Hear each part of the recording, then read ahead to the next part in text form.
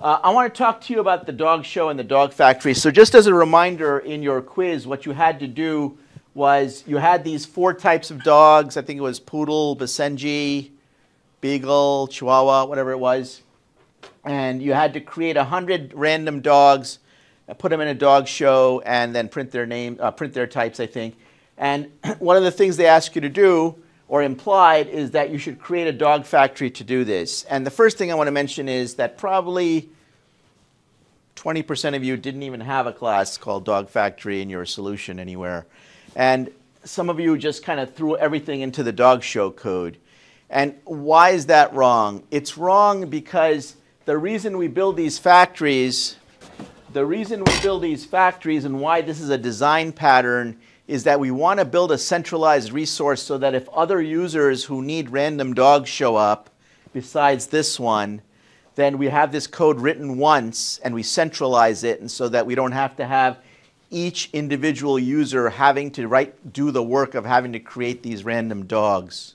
So therefore, this should be centralized, and it should have the word dog and should have the word factory in there. If you call it random dog factory, that's fine. But the reason you want to call it this is because anyone that's looking for a class that creates dogs is going to be looking for this word factory, because that's what the developers have kind of agreed on. That's just the standard. So you should have a class called dog factory or random dog factory or something. The next thing I want to mention is that many of you, instead of creating a single dog, you created 100 dogs and offered them up to the dog show because that's what the dog show needed. There are 2 reasons why this is not a good idea. The first is that this is just one customer for Dog Factory. You're going to have the idea behind building this centralized resource is that eventually other customers might show up. Are they all going to need an array list of 100 dogs? Probably not. How many dogs should the Dog Factory return? 1. It should return 1 dog. And if the dog show needs 100 dogs, it just calls the getDog method 100 times. That's easy. The other reason why you don't want to pack up 100 dogs and ship them to the dog show is that next year the dog show may not be 100 dogs. It might be 200 dogs. It might be 50 dogs. And you don't want to have to change the Dog Factory code every time the dog show changes. Makes sense, right? So this needs to be a very generic thing that creates 1 dog and hands it off. And the last thing I want to mention is, where should the random number generator be? Here or here? What do you think? Yes, Mr. Franovic.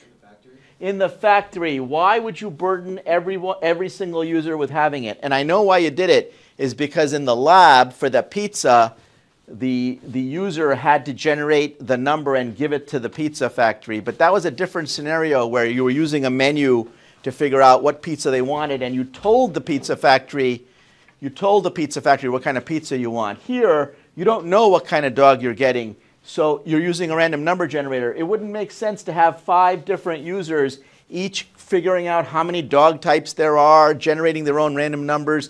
You want to centralize that code. The idea behind centralizing the code is to make it easier for your user.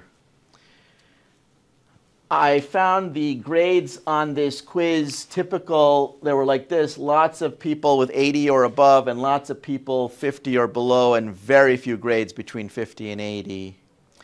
So hopefully you get the general idea here. Does anybody have any questions about factories? Yes?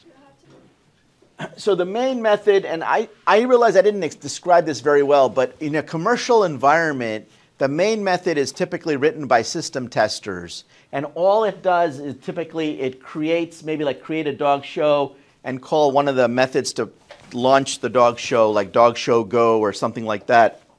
And everything else should be in here. So the main method would be extremely simple, like 2 or 3 lines, and that's it. Dog show ds equals new dog show dot show, ds dot show, and that's it. Okay. Anybody have any questions? Okay.